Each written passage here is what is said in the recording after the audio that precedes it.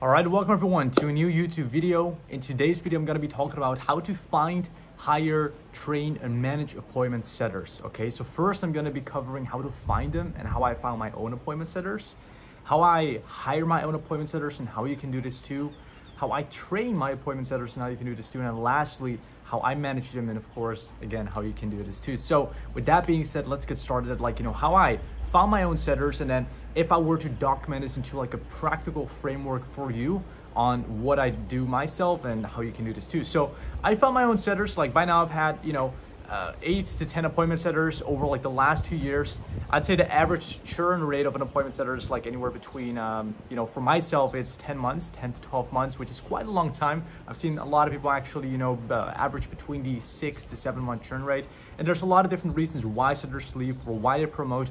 But let me get back to the point on how I found them and how you can find them too. So I mainly found my appointment setters through my own communities, right? Like my own brands. And it's actually surprising to me how many people love the brand that I have, my story and the product and the client results we get. And therefore we get some really amazing A players apply for the position. And hence why it just amplifies the result we're already getting, but then even better with an A player coming on board. So I used my own paid program community, right? And then I also used my free Facebook community, and then basically my stories on my brand, right? So that's how you can do it if you have a brand. Now, if you don't have a brand, no worries, there's other ways you can do it.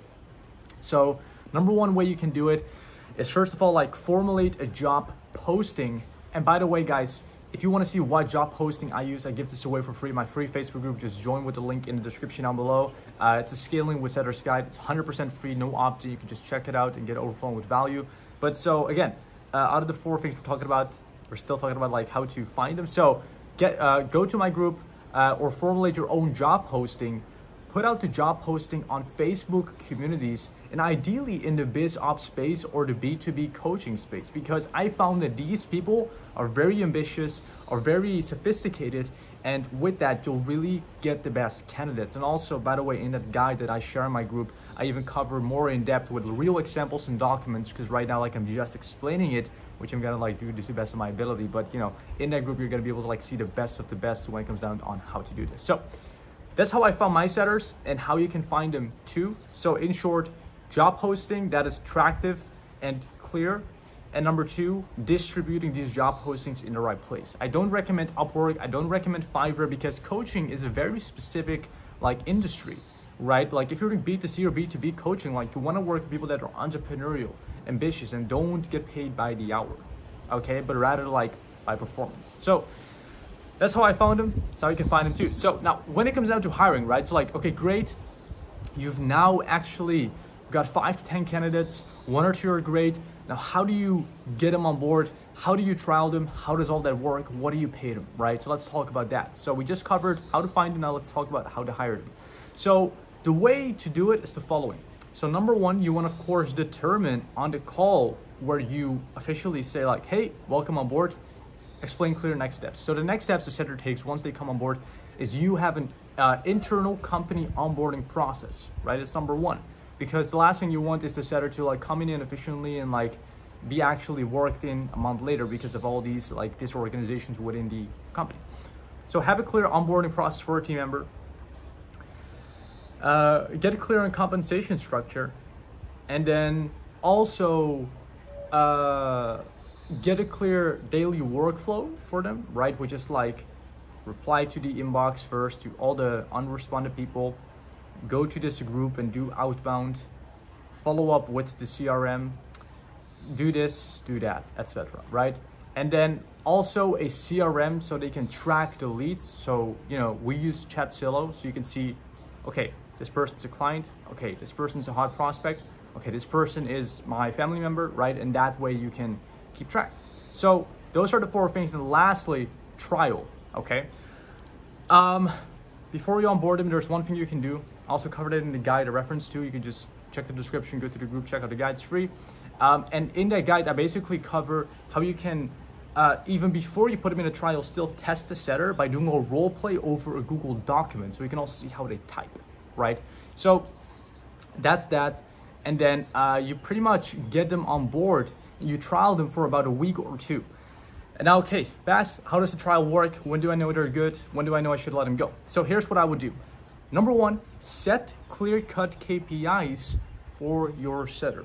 Here's what we do, and then I recommend what you should do. Because it's not because I do it, you should do it too. Like, I'll explain right now. So pretty much what we do is we have about 20 to 30 new conversations per setter, right? Per day. 200 follow-ups per day.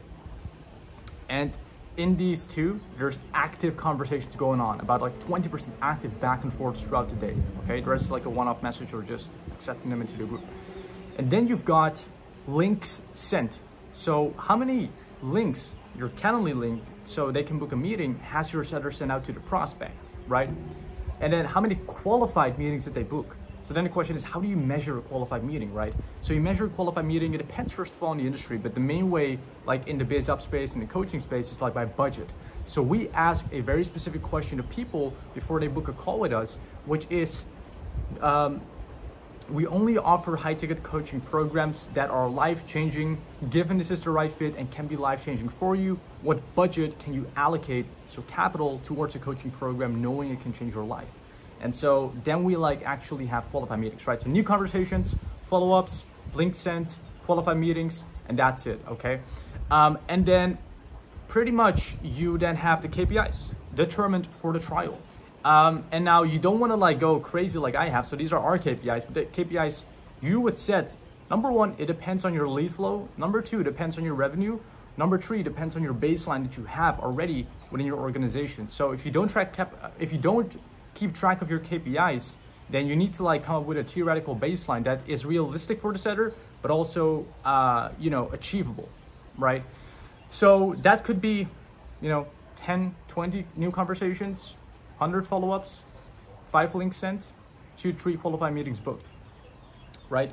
So that's like how you can determine the KPIs of a trial, but you need, ideally, number one, a baseline with real data points you can use. So ideally, if you've tracked your own KPIs, put them as a baseline for the setter, but also cut them some slack, because know that they've yet to build a lot of reference points. They're new, they need to get worked in, right? So cut them a little bit of slack, but at the same time, know that A players adapt fast. And then two, if you don't have one, come up with one, but be realistic. Look, if you're a 10K, 20K per month business owner and you expect your setter to book 3 to 4 meetings while you're not able to, then maybe you shouldn't hire a setter, right? Or if you are a 10 to 20K per month business owner, and you set a realistic goal for the setter, then that's good, and that's the way I would do it. But I see a lot of people like be at 10, 20K per month, and then have these huge goals that they set for a setter and expect the team member to run their business, and that's not how that will work. Because what will happen is this: you're gonna burn through 5 to 10 setters. They're all gonna leave you because it's an unrealistic expectation, right? And I see a lot of people have this expectation. That's why I'm so straightforward about it. It's just to like save you a lot of time and just be very honest with you, right? So if you're at 10, 20K per month, use your baseline or create a realistic one. And also if you're at 10, 20K a month and you want an A-player setter, then you need to pay them a base, because people will leave you because, again, they're attracted to the best opportunities. And when you have an A-player, you should treat them right and not bad, okay? And that's like why my churn rate is like 10 to 12 months instead of like the average 5 to 7 months, I would say, okay? And usually they don't even leave. They pretty much just promote within my company to like a setter manager, right? Like right now, I've got a setter who's been with me for 8 months, and he's gonna be our coach in my mastermind, and he's also going to be a setter manager, right? So instead of like him leaving, he's promoting. He's a very ambitious guy, right? So I'm doing with what I can. I'm doing what I can with what I have, right? It's 2 options: he leaves or he promotes. I want him up. So that's that. So we just covered how to find, hire, and now let's talk a little bit about training, right? So how do you train setters? There are so many different ways you can do it, right? So the way I recommend you train a setter is first just trial them, set the KPIs, throw them into the trenches, hold them accountable, give feedback within that trial on Slack, and make sure you're constructive and not reactive. And then what you can actually do is after that trial, if they pass, you can do daily huddles of 30 minutes, 20 to 30 minutes a day, where you give them feedback on the things they need to improve upon. But other than the feedback comes a layer, right? You need to also provide your setters with SOPs, scripts, links, right? All the right resources so they can perform optimally, okay? So that's how you can actually train your setter, and don't get them like through a lot of course training or hours of calls, because then they're actually not doing the thing they should be doing, and then you're like wondering why they're not getting results for your business. But that's because you're having them like go through hours and hours of course training and hours of calls per day, where they're like doing more learning than actually doing the thing. And trust me, a setter is going to learn the most from practice and not from theory. Theory, there's time and place for that, but as I'm sure most of you know, entrepreneurship and like becoming good at something is very practical, right? Like you don't become a good basketball player by reading a lot of books about basketball. You become it by like have a little bit of foundation, listening to your coach, but then just doing the thing and crushing it, right? Exact same with setter, exact same with being an entrepreneur, right? So I could go on about that, but back to the point. So that's training. So we just covered how to find, hire, train. Now let's talk about management, okay?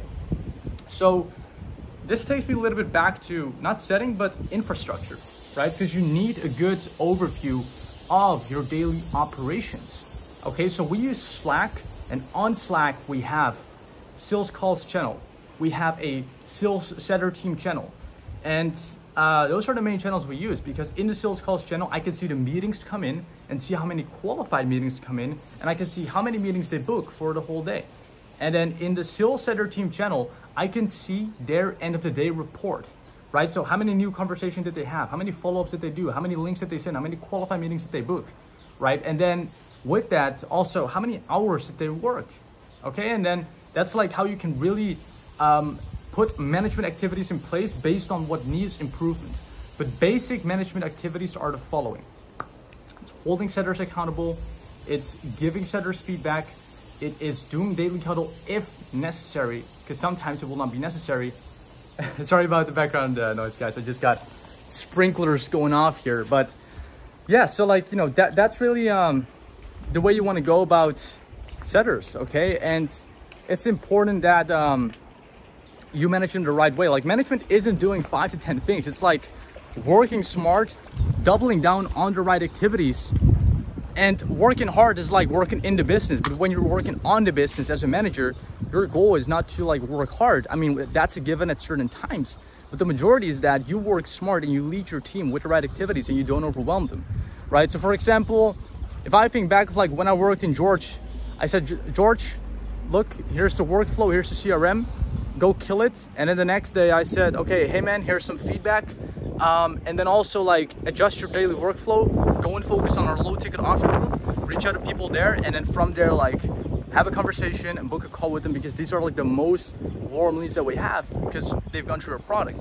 And that's working smarter than managing, right? So basic management activities is, again, holding them accountable, making sure like they're working. It's very, very important. And then also it is making sure that you're doing a daily huddle if necessary. And then number 3, you just like fill the gap or adjust the thing that they may not be seeing because you're very much in the business, right? So that's really in short, guys, how to find, hire, train, and manage appointment setters. I hope this was valuable to you. Quick little promo for myself.